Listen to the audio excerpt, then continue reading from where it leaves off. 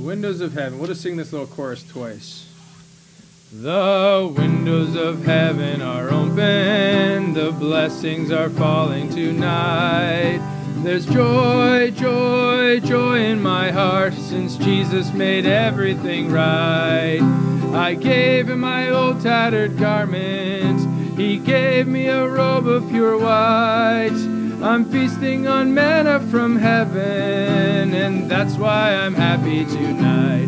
The windows of heaven are open, the blessings are falling tonight. There's joy, joy, joy in my heart, since Jesus made everything right. I gave him my old tattered garment, he gave me a robe of pure white. I'm feasting on manna from heaven, and that's why I'm happy tonight. Amen. Thank you, Father, for your provision and for opening those windows of heaven to provide blessings to your people. God, be with us today. I pray, God, that you would enter into this room, Lord. Give us proper and sound preaching, Lord, not because of anything I have in of myself, but because your Spirit did a great work. Help us, God, to hear and be receptive to what you want to teach us today. We'll give you all the praise and the glory in Jesus' name. Amen. All right, go in your Bibles to Deuteronomy 22.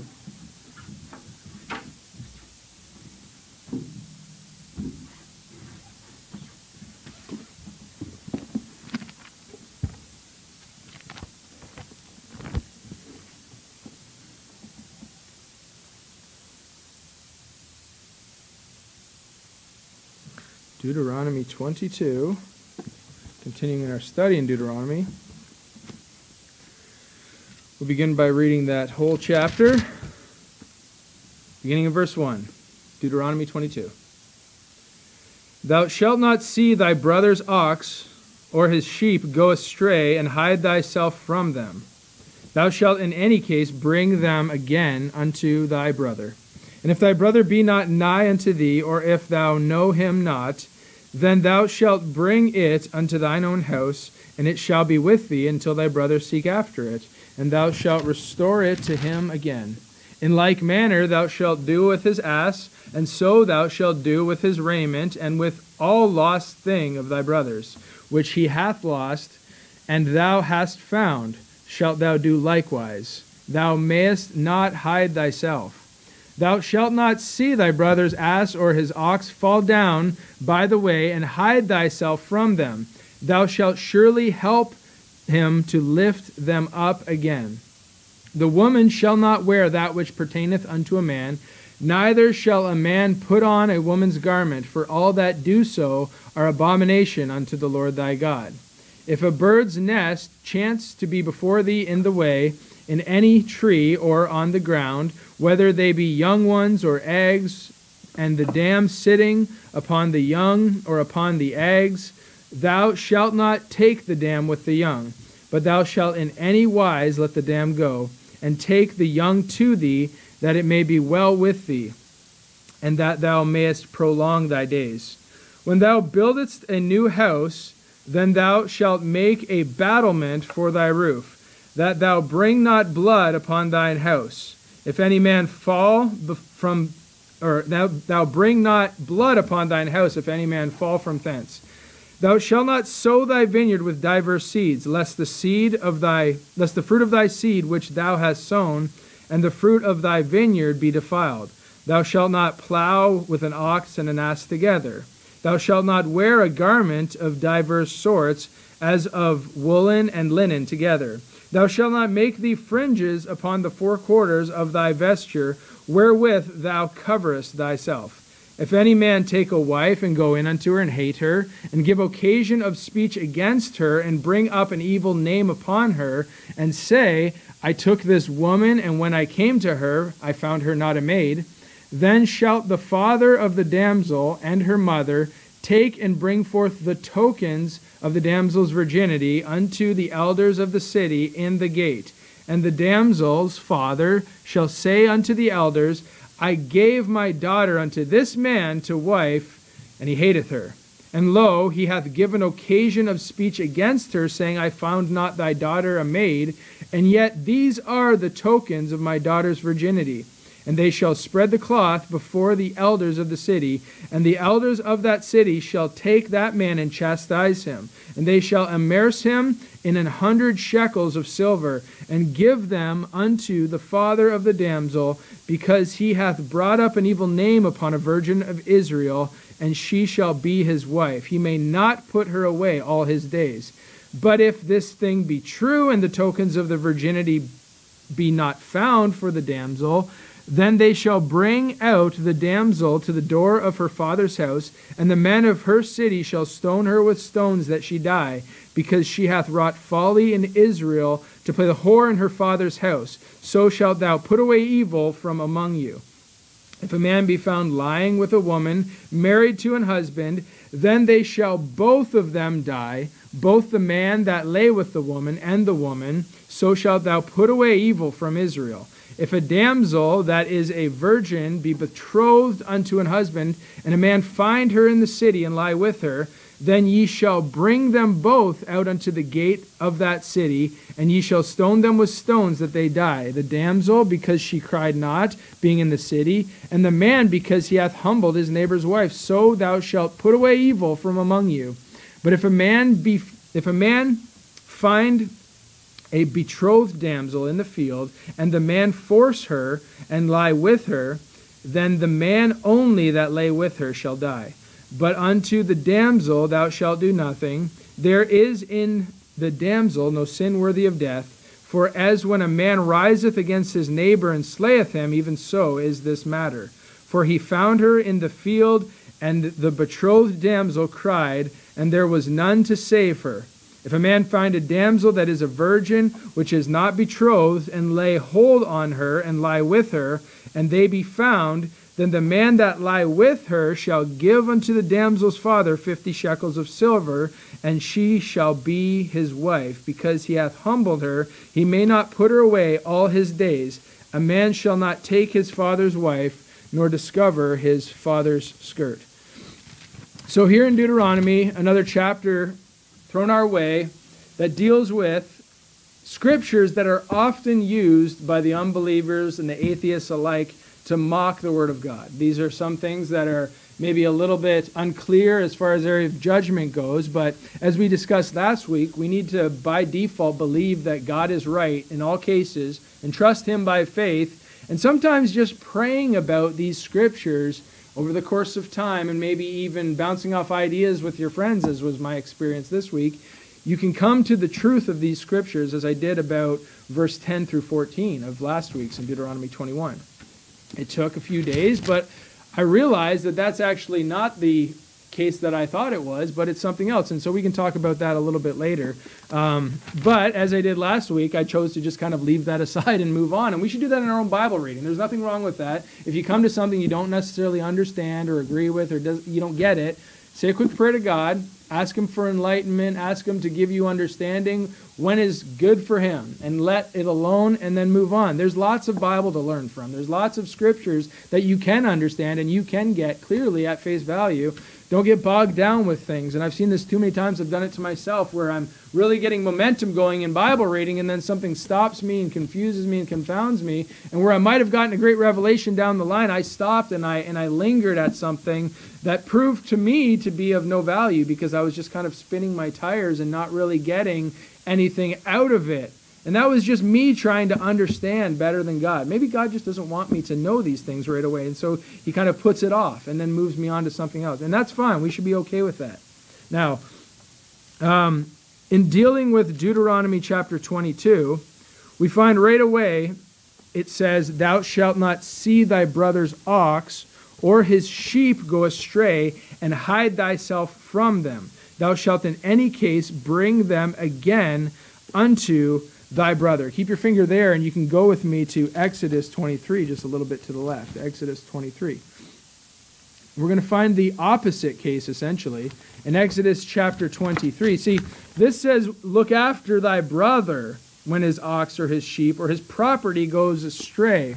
Over in Exodus chapter 23, beginning in verse 4, the Bible says, "Thou shalt not countenance," or starting with verse 4, my apologies. If thou meet thine enemy's ox or his ass going astray, thou shalt surely bring it back unto him again. If thou see the ass of him that hateth thee lying under his burden, and wouldest forbear to help him, thou shalt surely help with him. Thou shalt not wrest the judgment. It continues and says, of the poor in his cause, but just in general, we ought not wrest judgment. Here's a case where whether it's your enemy or whether it's someone beloved to you, your brother, you ought to treat them the same way. Treat others as you would like to be treated, is the named golden rule of Christ. We got to treat others the way we would like to be treated. And so here, our judgment in a scenario is not just reserved for whether or not the person is nice to us or not nice to us, our friend or not our friend, a brother or enemy. We ought to do the same thing in judgment, and that's if their sheep go astray, their ox go astray, keep it and hold it for them and return it unto them. The enemy, the same as if it were a brother of yours. Keep your finger in Deuteronomy. We're going to go to Matthew chapter 5. Matthew chapter 5. We have Jesus' teaching on this. Matthew chapter 5. And in verse 43, it says, Ye have heard that it hath been said, Thou shalt love thy neighbor and hate thine enemy. Matthew 5, verse 44. Okay, so this is what has been said. This doesn't say that this is scripture here, and some people get confused. Oh, the Old Testament said, you shall love your neighbor and hate your enemy. No, the Bible never said that. The Bible actually, we just saw in Deuteronomy and Exodus, said love them both, right? Here, though, Jesus says, many have been saying this. You've heard it said, do good to those which do good to you and hate those that are hating you. No, but Jesus is going to contradict this and teach his pure heart in the matter, which actually is revealed in the Old Testament scriptures. Verse 44 says, But I say unto you, love your enemies. Bless them that curse you.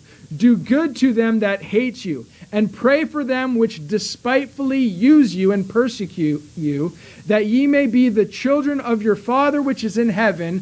For he maketh, look at this, his sun to rise on the evil and on the good, and sendeth rain on the just and on the unjust. For if ye love them which love you, what reward have ye? Do not even the publicans the same? That's probably where they heard this from. Love your neighbor and hate your enemy.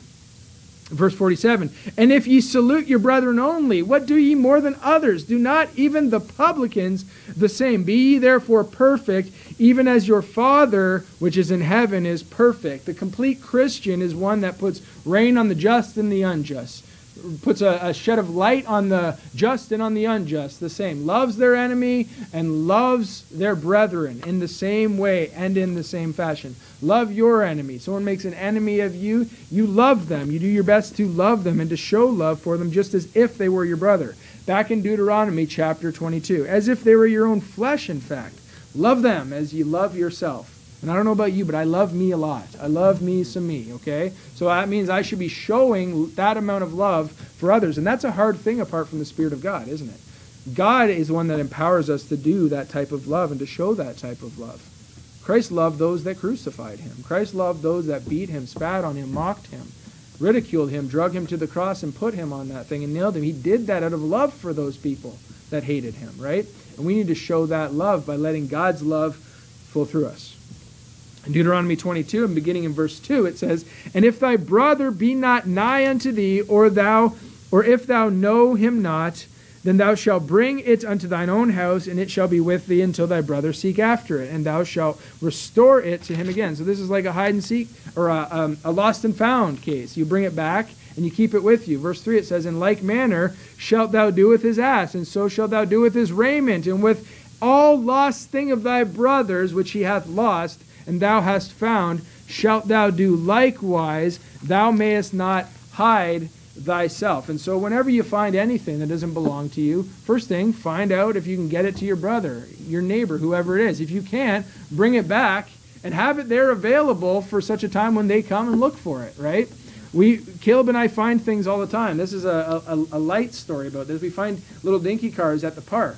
And our deal is we ask everybody in the park if it belongs to them. If nobody claims it, we keep it in his little vehicle. And then every time we come to the park, we're bringing that toy with us. So if somebody sees it and says, oh, hey, that's mine, we're ready to restore it unto them, right? That's just good, a good principle that here we find in the Scriptures.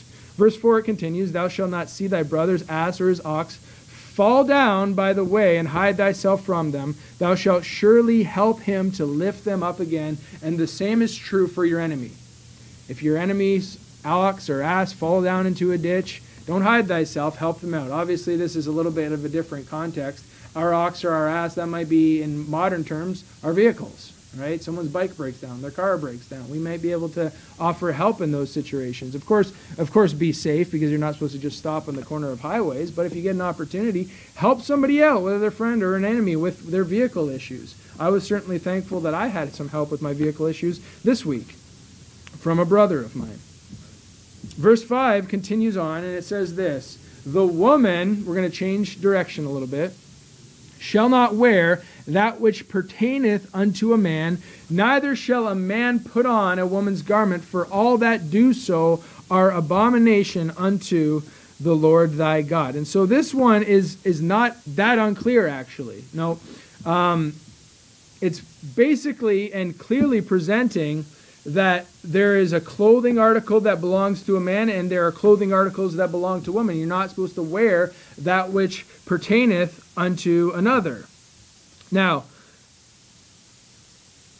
my position on this, and first of all, it's way easier generally in the day that we live in to just decide this upon a man. If you see a man dressed up as a woman, you can tell it right away. Whereas women's clothing, it's started to blend the lines, hasn't it? There's clothing articles that are drawing lines and blurring lines, and it's not clear and distinct. Now, if a man comes out in high heels and a dress and lipstick on, you're like, whoa, freak! Like that is abomination. He is abomination.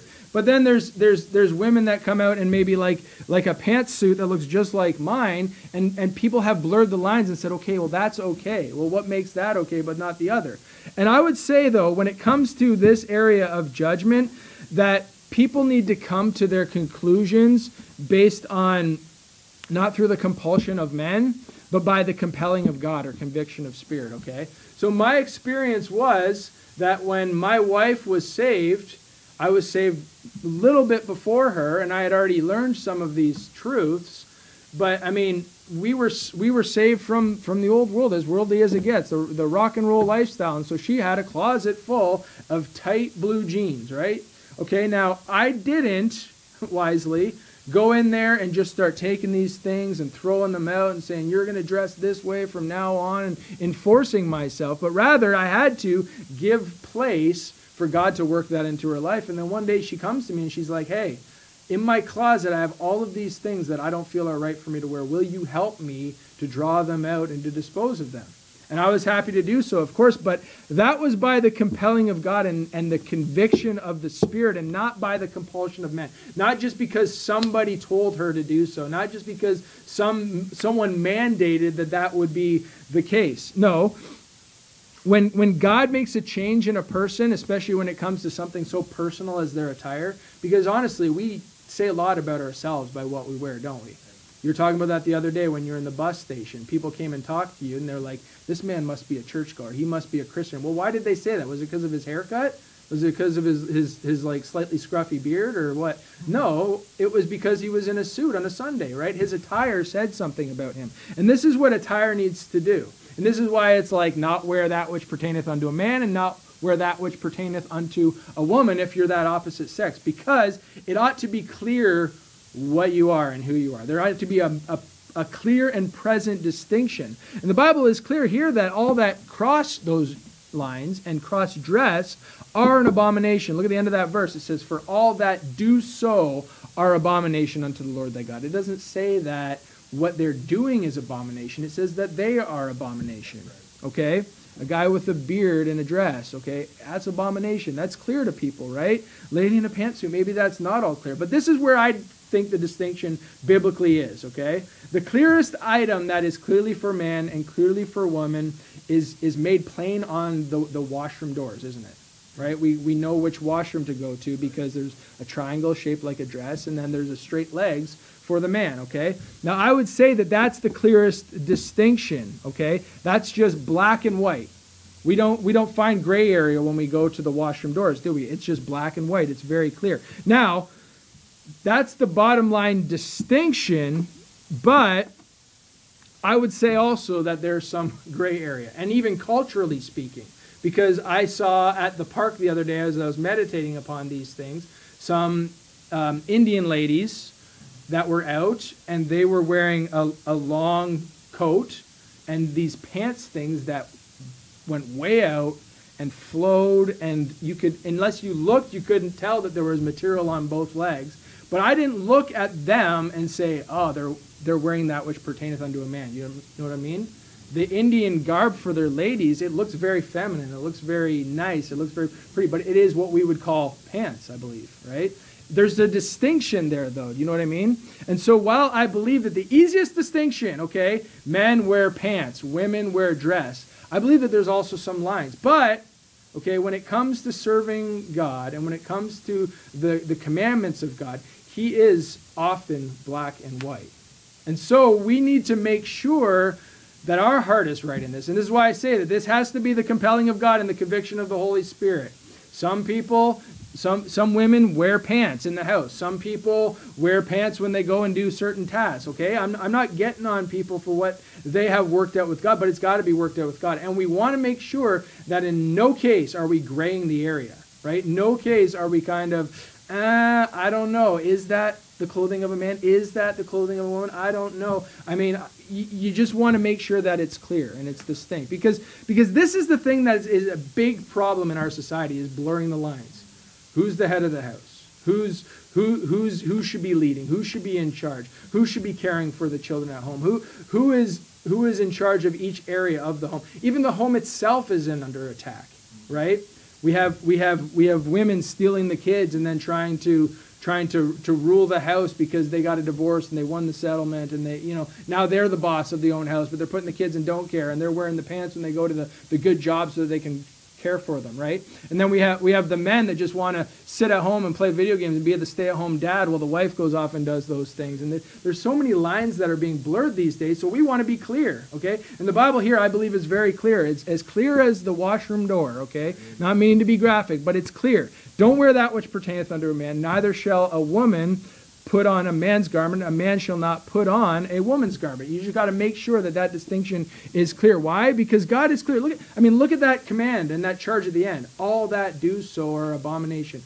I don't want to tread the line of being an abomination unto God. So I'm just going to make sure that whatever I'm wearing, I'm pleasing unto him. So I'm going to make sure that I go to God and, walk through my closet. Hey, I've got had some things in the past that have been strange, right? Been on borderline, right? I'm not gonna be ashamed to admit it. I used to be cool and in a rock band, and I used to wear the skinny jeans. Okay, that was the trend there. That was what was cool. Those are gone now. You know what? I got like Wrangler jeans that hang off of me, and I can work in them and move in them. But when there was that time, that's what was cool, and that's what I did. Now, I'm not going to blur those lines and bring them, but I don't also think that skinny jeans are necessarily that which pertaineth unto a woman. They're just not unbecoming of me. So what am I going to do with this? Well, maybe if I get them not so skinny, I can still wear them. No, just throw them out. Okay, get some Levi's, or get something a little more manly. I don't know. That's what you got to do, and that's my charge for this. Make sure God leads you. Verse 6. We'll continue on. I ate a whole bunch of time there.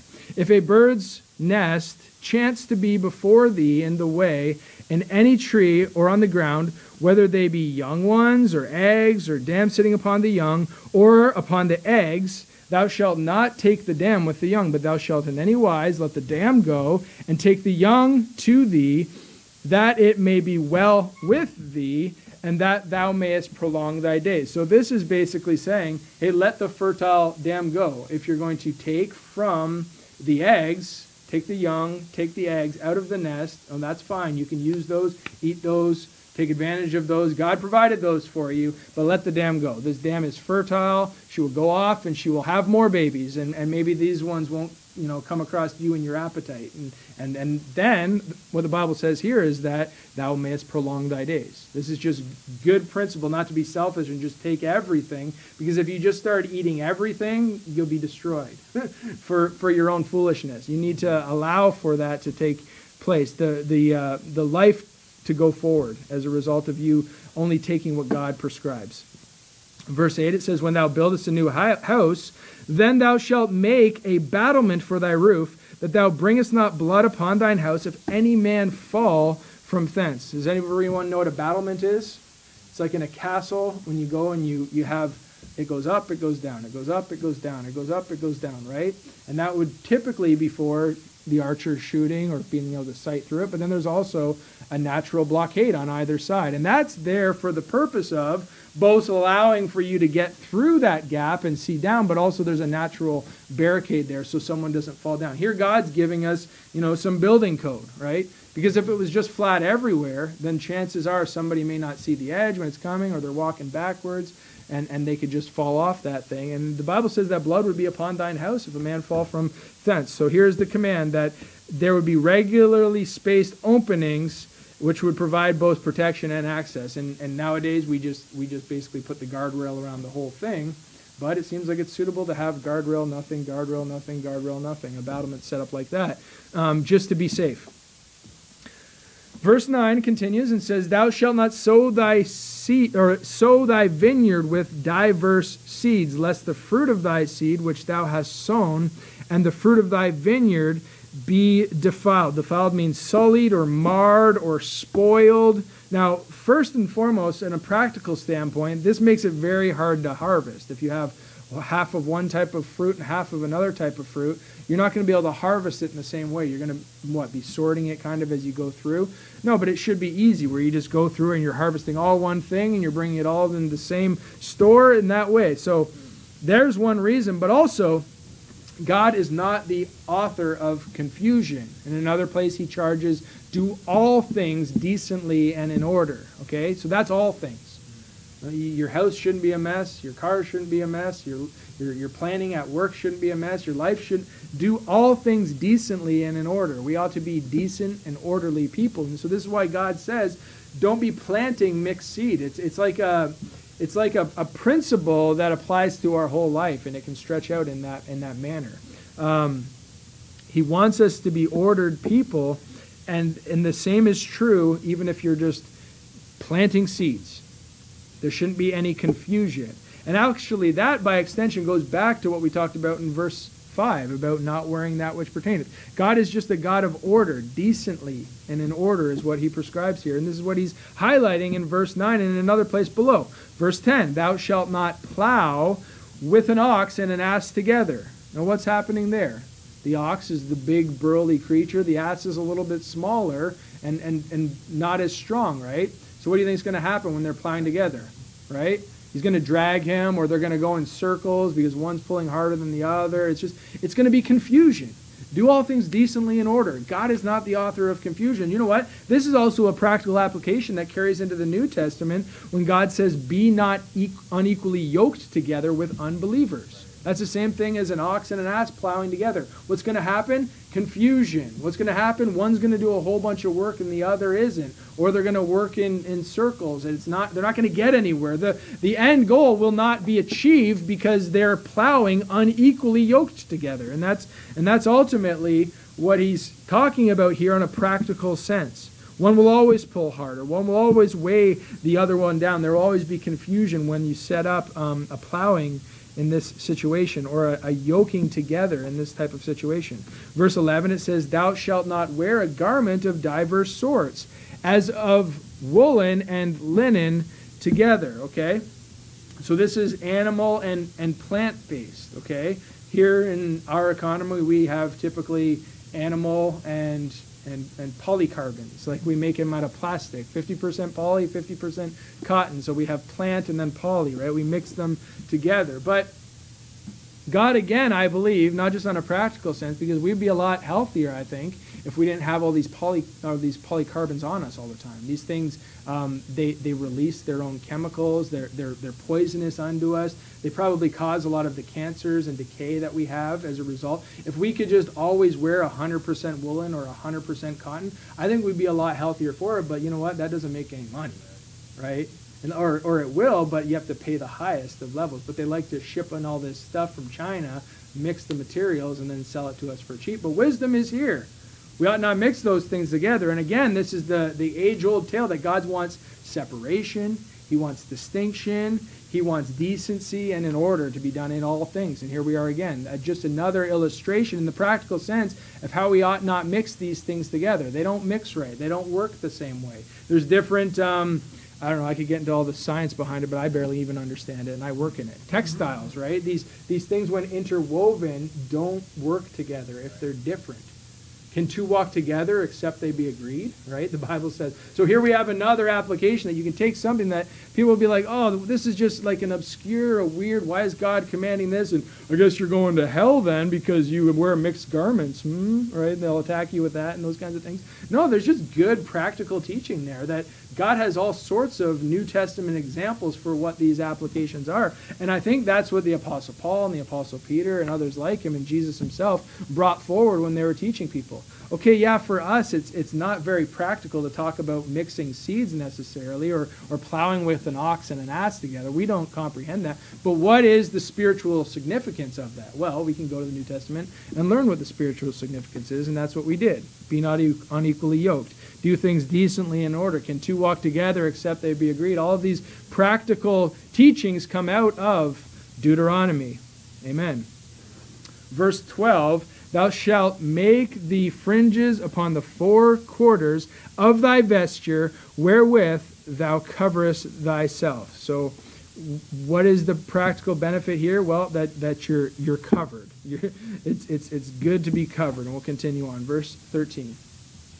If any man take a wife and go in unto her, and hate her, and give occasion of speech against her, and bring up an evil name upon her, and say, I took this woman, and when I came to her, I found her not a maid. So the hatred that this man had, it says in verse 13, caused him to bring up an evil report upon her. Okay? Now, I will always say this, if someone is truly evil, why is it needful then for him to lie about what she did or what she is? But that is what happens here. There's two scenarios that play out. One is where the man says something that's a lie and what should happen. And the next we'll read about is when somebody says something that is true and how they ought to deal with it. So here, the first case, I'll just give it away, is an evil report. Look at verse 15. It says, then shalt the father of the damsel and her mother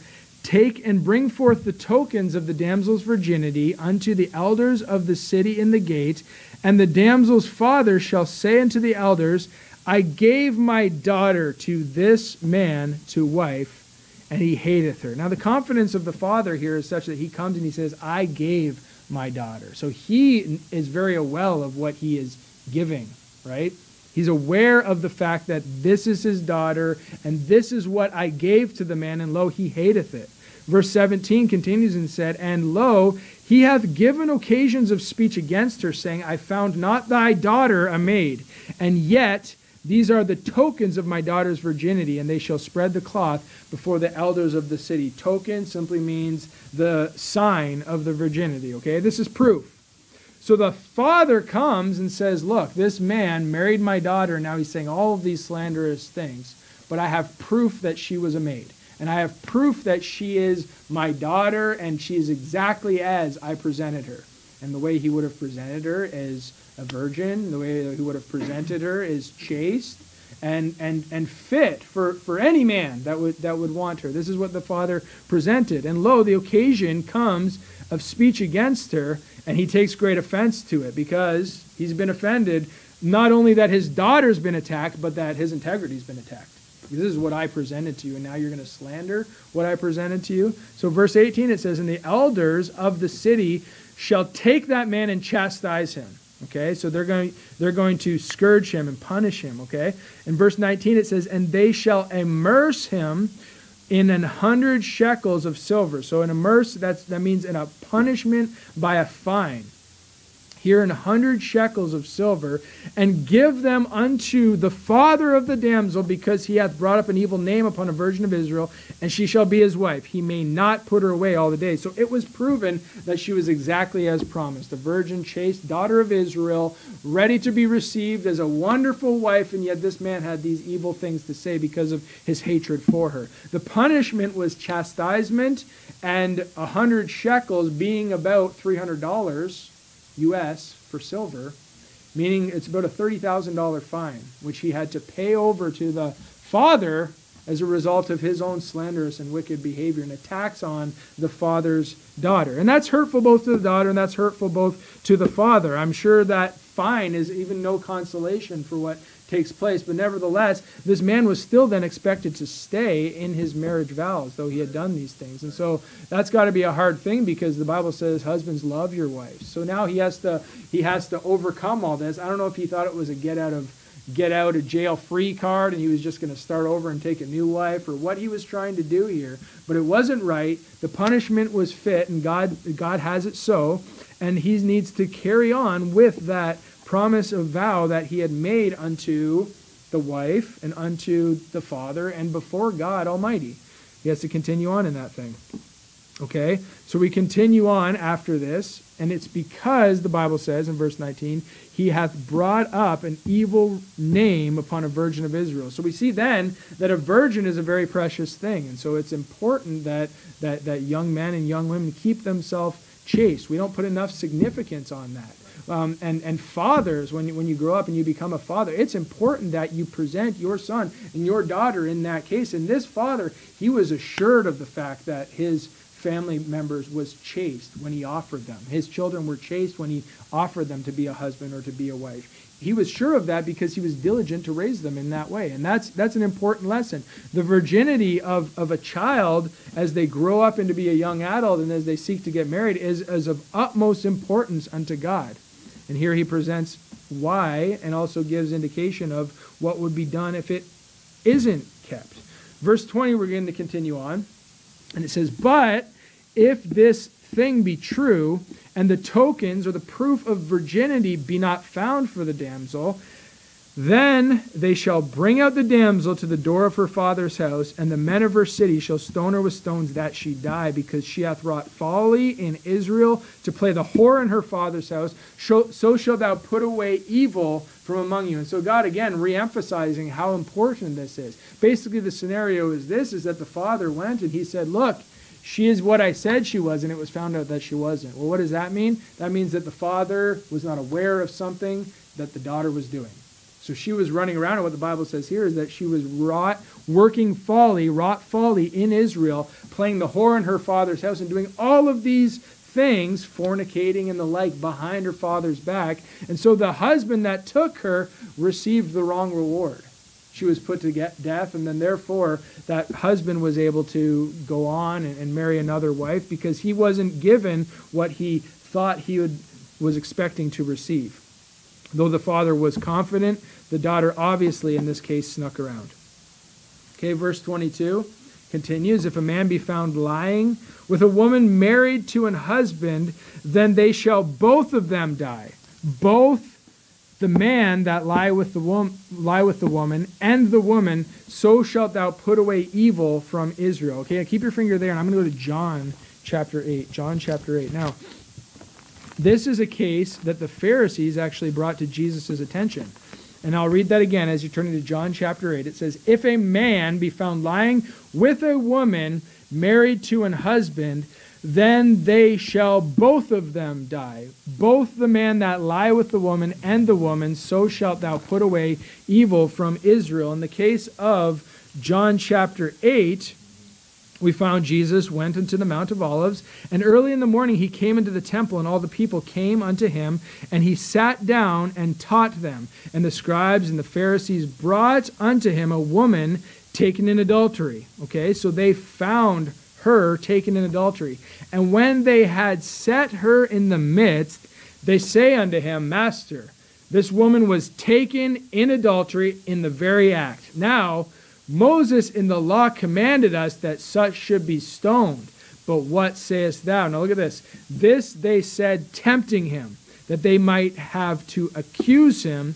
But Jesus stooped down and with his finger wrote on the ground as though he heard them not. And so he was aware, of course, being the Son of God, that they were trying to tempt him with this question. They brought the woman and they said she was taken in the very act. God's law, Moses' law, says she should be stoned, but what sayest thou? Verse 7, it says, so when they continued asking, right, because he ignored them, he lifted up himself and said unto them, he that is without sin among you, let him first cast a stone at her. So he says, go ahead and stone her, if you're sinless. So they're like, what do I do? And then this, I like this. And again, he stooped down and wrote on the ground. Now, I don't know what he wrote. I don't know if he wrote names. I don't know if he wrote addresses. I don't know. Whatever he wrote, verse 9, it says, and they which heard it, being convicted by their own conscience, went out one by one, beginning at the eldest, even to the last, and Jesus was left alone, and the woman standing in the midst. And so whatever he wrote, and on top of what he said, it caused them to be convicted by their own conscience and say, yeah, I'm not stoning this woman, drops it and walks away. But what was missing here, and why Jesus didn't just outright stone her with stones, okay? First of all, they were under Roman authority, and therefore they had to be subject unto the powers that were at that time. They weren't able to do all of their Jewish things because they were in occupation. They were a religious group under the occupation of a monarchy, kind of like we're a religious group as Christians under the occupation of our government here in Canada, right? We have to do things a little bit differently. We can't be going around stoning people with stones, right? But on top of that, Jesus noticed that they brought a woman taken in adultery, but what does the text say? It says both of them may die. Both the man and the woman. What was missing? The man. If you took him in the very act, where's the man? He's missing. My hunch is that perhaps the man was one of their guys, one of their boys, right? They took the woman in adultery. Let's get rid of her. This guy's going to get caught. We want to cover for a buddy. This happens in so many false religions today, doesn't it? They try to cover for one another. But they brought the woman only. Let's dispose of the evidence. And Jesus says, maybe he wrote Rabbi so-and-so. And they're like, he knows. Never mind. Run away. I don't know what the case is. But whatever he wrote and whatever he said, it was enough for them to let her go. And so Jesus, I believe, was right to say, hey, if you're without sin, cast a stone at her. And he was also right in that he said, hey, he was essentially saying, where's the other? This is not what Moses' law said. Moses' law said both of them ought to be put to death in this case. Okay? Going back to Deuteronomy. We're there in Deuteronomy 22 and in verse 23. If a damsel that is a virgin be betrothed unto an husband, and a man find her in the city and lie with her, then ye shall bring them both out into the gate of the city, and ye shall stone them with stones that they die. The damsel, because she cried not, being in the city, and the man, because he hath humbled his neighbor's wife, so thou shalt put away evil from among you. Again, the goal here is to put away evil from among you. If this is punished even once, it's never going to happen again in the vicinity. A lot of people see these judgments as they take place in the gates. And people will be walking in and seeing two people stoned with stones, and they're going to say, what's happening here? Adultery. I'm not committing adultery. I don't want that to happen. These are the types of things that aren't just happening all the time, okay? This is why these laws are enacted this way, and this is why these laws seem so extreme. I figure that if these were properly enacted, they would be few and far between and rarities, right? They would make sure that everybody saw. They would make sure that, if I was a dad, I would probably, take my son, or if he was at a right age, or explain it to him. Hey, you know why we don't see such and such anymore? This is what happened. Adultery. They were stoned with stones. Don't do that when you grow up, right? You would use that as a learning example. And that's exactly what it's there for. Now here we see two things. First of all, that a betrothal is the same as a marriage. Look at that. Betrothal. If a damsel that is a virgin, verse 23, be betrothed unto a husband. And at the end of verse 24, it says, and the man, because he hath humbled his neighbor's wife. Okay? He was stoned to death. Okay? So that's one and the same. They're betrothed. They're engaged to be married. It's as good as being married. In other words, the promise was already made. It's just that the ring hasn't been put on the finger. There hasn't been that ceremony as we would look at it. Now, The problem in this scenario is that she cried not, okay? That's what it says. She was in the city, that's a key, and it said because she cried not, that's what her punishment made. That indicates that there was no dispute, there was no fight, that this was in fact consensual. She was committing adultery on her husband that she was betrothed unto, and as a result, she committed full-blown adultery in this case. And therefore, she was put to death, and the man was put to death at the same time. Again, as a quick and swift judgment, and because justice is not executed swiftly in the gates, therefore it is the heart of man fully set in them to do wickedly.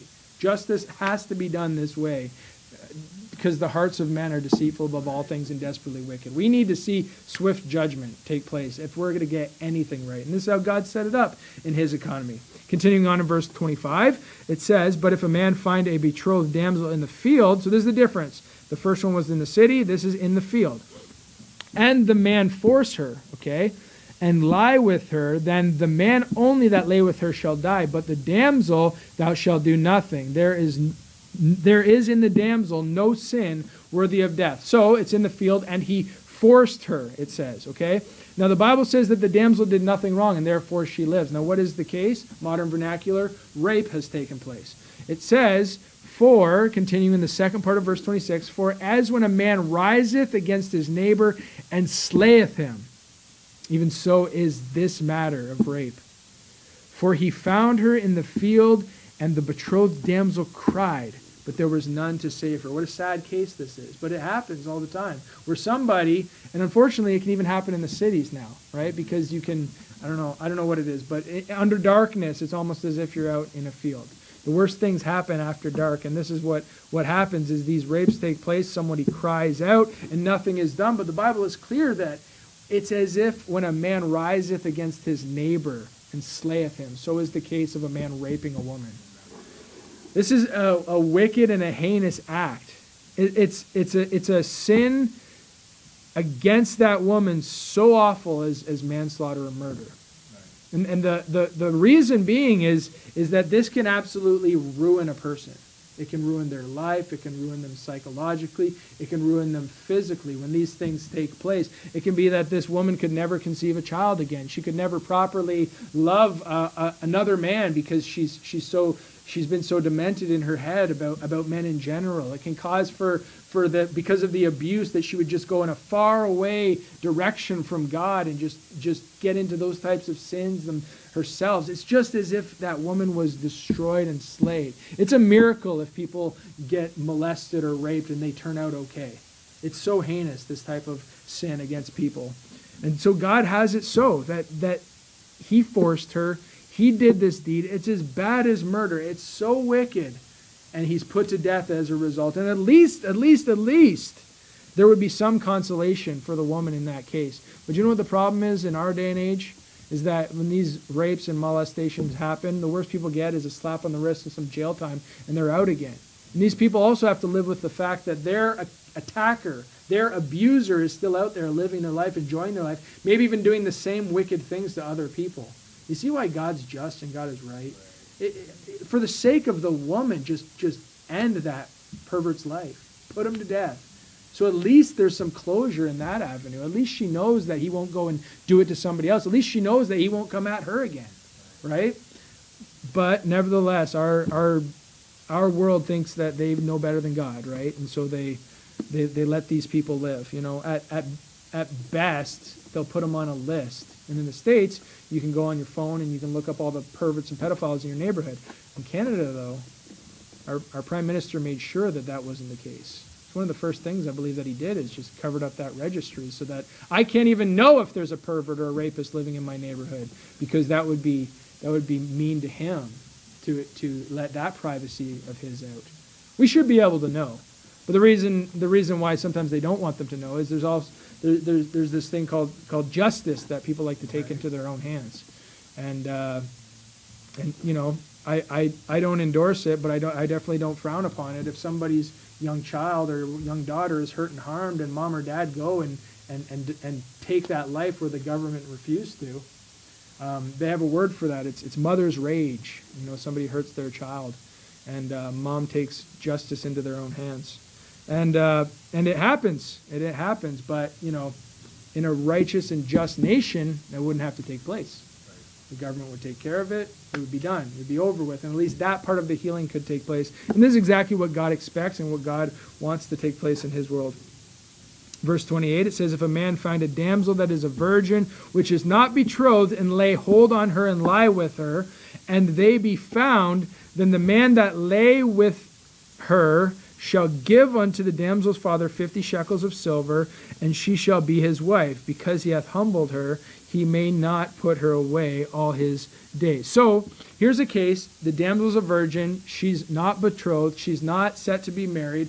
The man lay hold on her, and they lay together. And here one of those, what we call in the South, a shotgun weddings take place. Okay, you've laid together.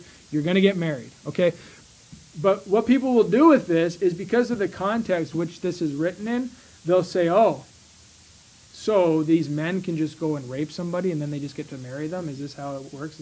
But no, this isn't the same case. If you skip over, you're actually finding the opposite of the context of verse 23 and verse 24, where there was a consensual laying with. He lay hold on her and lie with her. I think that doesn't indicate force. God might have used the word force if that was the case, if it was a rape. He specifically used forced her in the case of rape. Here is just lay hold on her. Just took hold of her. There might have been, some coercion. Maybe the man kind of convinced her, and that's the case sometimes in these scenarios where you have like the innocent, let's say virgin Christian child that's kind of coerced by the captain of the football team, punk, right, whatever, into giving up that chastity and that virginity, right? There could be a forcing or a laying with by coercion when he laid hold on her and lie with her. But nonetheless, I think ultimately the act was consensual, because ultimately the father accepts the dowry of that 50 shekels, and they're just to marry one another. He humbled her. He performed the marriage act. It's not in the right order, but he ought to finish right. So the dowry takes place and the father gives up. I cannot imagine a world where a father would receive a dowry and give of his virgin daughter if she was molested or raped by somebody. That doesn't even make sense practically speaking. So the Bible, the verbiage is pure here, and it's true. It says he lay hold on her and he lie with her. When it was found, the dowry took place. He had humbled her as a result of what had taken place, and he must marry her and he must be with her forever. So this is not a case of rape, though the context might give you that indication. You got to be careful about the verbs that are being used here. So the final verse, a man shall not take his father's wife, nor discover his father's skirt. You can go to Leviticus 18 or Leviticus 20 on your own time if you need more details upon that. That's pretty clear. It's not taking your father's wife, whether it's the mom or whether it's the stepmom or whatever, to discover his father's skirt. I believe those are synonyms for the same act that's taking place. And that's what that is.